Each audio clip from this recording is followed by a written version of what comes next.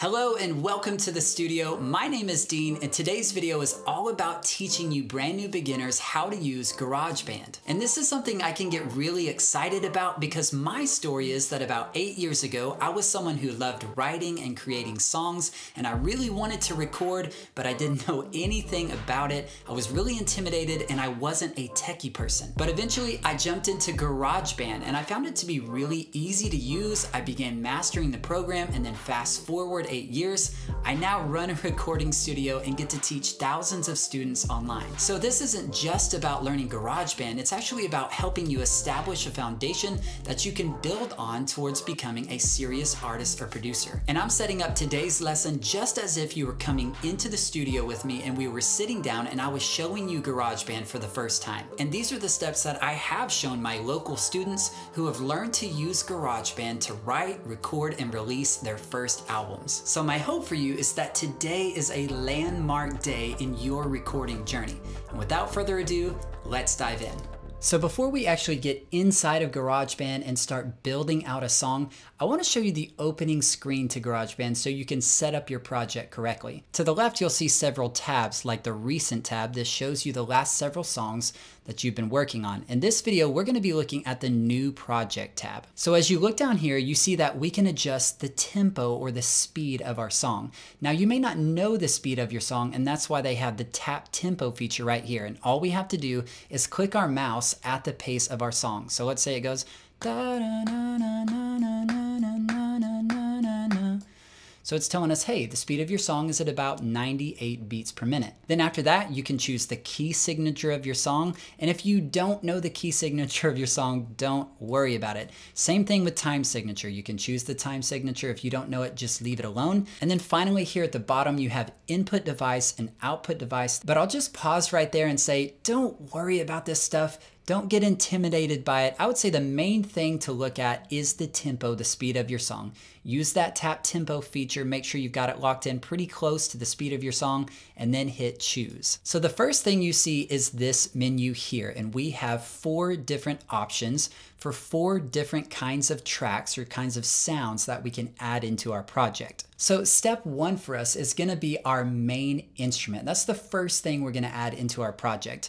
And that's typically either a piano or a synth sound, or if you're recording guitar, that's going to be your guitar. For now, we're going to start with a software instrument. So I'll click here and simply hit create.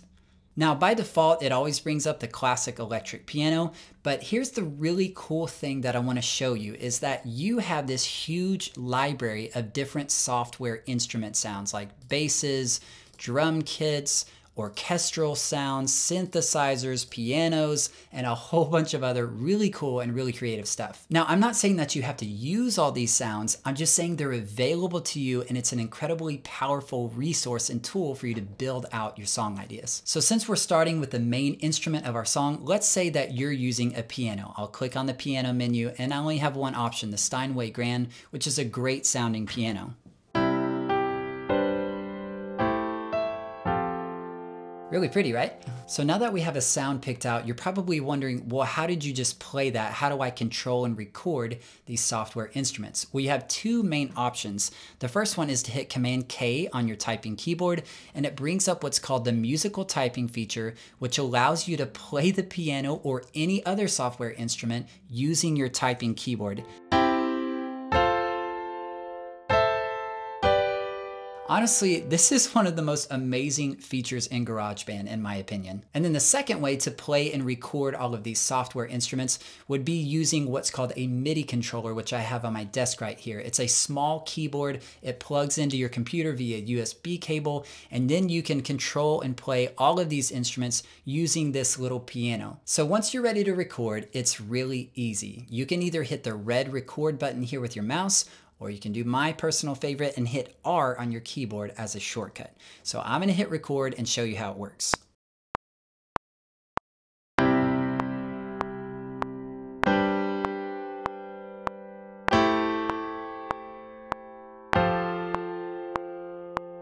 Then when I'm done, I simply hit the space bar to stop my recording. And then if I want to play it back, I can hit enter to go back to the beginning of my project, or I can click anywhere in this ruler here and pick any spot in the song to listen back on.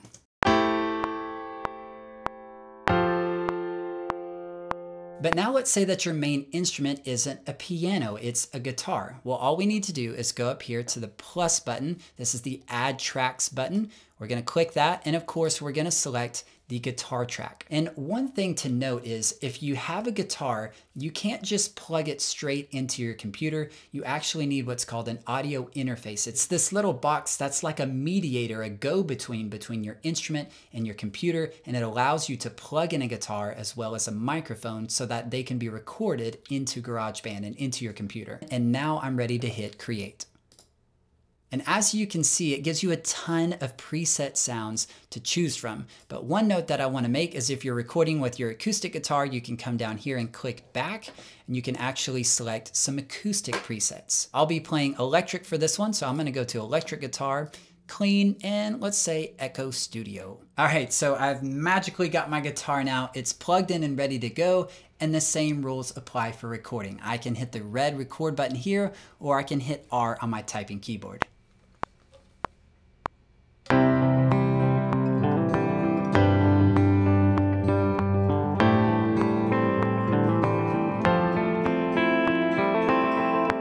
All right, so I've got my guitar part down, and now I need to magically get rid of this guitar. Hey, you didn't know you're gonna get a magic show too. So as we close out section 1 on our main instrument, the last thing I wanna say is whether you're recording a software instrument, whether you're plugging in your guitar, I wanna highly recommend that you turn on the metronome and record that instrument up against the metronome sound, because it's gonna keep your whole project tastefully in time when you record with this click on. All right, so now that we've got our main instrument out of the way, whether you're using a software instrument, say a piano, or you're recording guitar through your interface, let's talk about recording vocals. And this is where it starts to get really, really exciting. So of course we need to add a new track. We're gonna click the plus button again. And of course we're gonna select the microphone icon and hit create.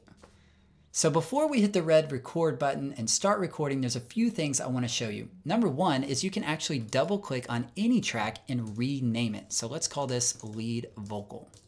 Then you can actually right click on this icon and you can choose a different icon, one that matches your instrument. So I'm gonna choose this microphone. And what this does is it just helps you keep your project organized visually, which is really helpful if you start stacking up track after track after track. Beyond that, I want to encourage you to wear headphones anytime you use a microphone to record, whether that's your built-in microphone, whether it's an outboard microphone, because a microphone will pick up any sounds that it hears, not just your voice. So if you've already recorded some instruments, it's going to pick up those in the recording too and just make for a muddy mess in the end. So make sure you wear headphones when using a microphone. And that can be as simple as your earbuds. It doesn't have to be over-the-ear studio headphones. Then when you're ready, you can go to the beginning of your part, hit R and sing a part.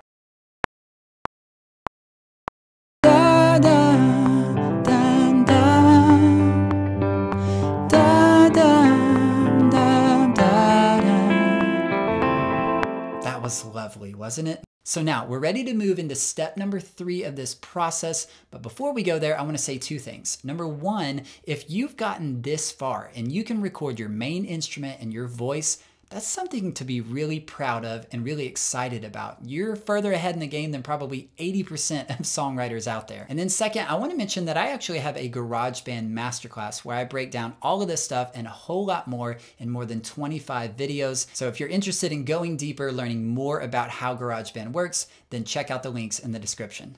All right, so let's jump into step number 3, the automatic drummer. This part is gonna get really exciting for those of you who don't play the drums.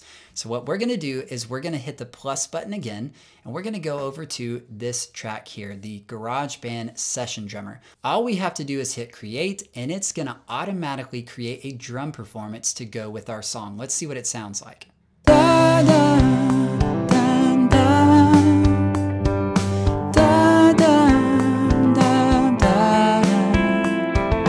So not bad, right? For one single click, I got a pretty decent drum performance. But here's the cool part. You can actually go over to this menu and you can see there's lots of drummers, all with their own style to choose from. I can go through rock menus, alternative, songwriter, R&B, electronic, hip hop, and percussion. So you just have to go, what's the style and the feel of my song, and choose a drummer that you think fits your style. I'm gonna stick with Kyle for this song because he's doing a good enough job. And I wanna bring your attention down here now. And the main thing I want you to look at is this section here, where you can actually choose different preset beats that this drummer gives you. And here's another really cool thing. If you like this particular drum beat for your verse, well, you can actually create another section by hitting the plus button here at the end, and you can do a whole different beat for your chorus. So maybe one's lower dynamic and then it goes up in dynamic for your chorus. Super cool. So we're ready to move on to step 4 in our song, and that is the bass, the boom, the low end to our song. And there's 2 ways that we can add bass to our song, but either way, we're gonna have to use the plus button here. And if you have your own bass, you know how to play bass and you want to plug it in, of course, you would do that here and choose a bass preset. But we're actually going to use a software instrument to create a bass line. So I click here, simply hit create. And then depending on the style of your song, you'll go one of 2 directions. If you have more of a pop or electronic or trap or hip hop, you'll go to synthesizer, hit bass, and you have a ton of super cool sounds to choose from. Lots of ones that I really like. But let's say that your song is more like the one I'm playing here. It's more singer-songwriter, or you're playing it with your band. Then you're gonna go simply to the bass menu and choose from some live modeled basses. And now the question is, well, what note do I play for the bass? And that's where you need to go back to your main instrument. What were you playing on that piano or that guitar? And in this case, I was playing a C, a G, an A minor, and an F, and so I'm simply gonna do that on my bass guitar. But if you don't know the notes on a piano, I have a little hack for you. You can actually just play the same note over and over, and then we'll adjust them after recording. So once you've recorded it, you can double click on that region. You'll see your notes here, and if you click on a note, it tells you what pitch it is. You can see this is at C2. So I know my first note was a C, my next chord was a G. So I'm gonna shift that up until I get to G. The next one was an A minor, so I'll shift it up to A, and then I'll bring the last one down to F, which was the last chord in this progression. And now I have a bass line that matches my guitar chords or my piano chords.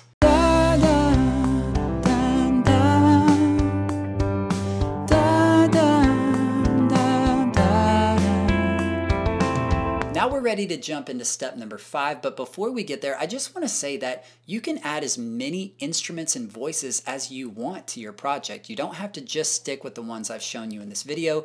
You can create more tracks for more vocals or more tracks for more instruments. Really, the possibilities are endless. All right, so now that we have created our mini song here, step 5 is going to be to clean up some things and to polish some things. It's also known as mixing. And here's the simple things that I want to show you. Number 1, as far as cleaning things up, if you go to the end of your recordings, you'll see that sometimes you have a mouse click or a pop or some weird noise at the end of it. You can actually shave that off by going to the bottom half of a region, and you can shave it on the back, or you could even shave it from the front if you had something on the front end of it. And you can do this for vocals, guitar recordings, really for anything. Then after that, we'll look at how to polish your vocals and instruments. We'll start with vocals, and if you click on this track, you'll see over here in your library, there's a menu that says voice. We can actually click on that, and this gives you some preset, some pre-processed options to choose from. You don't have to know anything about mixing. You can just click through these and see which one sounds best with your voice and your song. Da, da, da, da.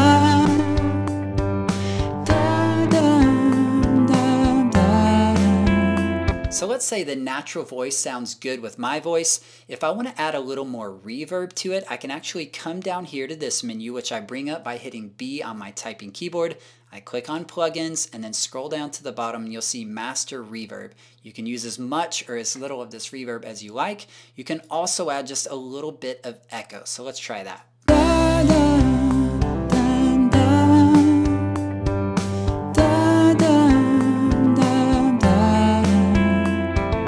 So it just starts to sound a lot more like it was recorded in a studio than in a bedroom.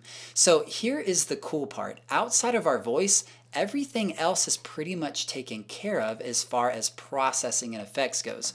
All of the software instruments, they already have their own preset sounds. The same with the drums, the same with the guitars. So really the only thing that you need to process with this extra effect is your vocals. And now we're ready to actually export our song so we can share it with others. One thing that you want to do before exporting is make sure you have the metronome turned off, because that will stay in your recording. So we'll click that off, and then all we have to do is hit share here in the share menu, and we're going to go down and hit export song to disk. Then of course you can choose where you want to put your file. My only suggestion is be very organized with where you save your projects and your song files and your exports. Then of course you can choose the name of your song here, and you can come down here and choose what file format you want to export your song in.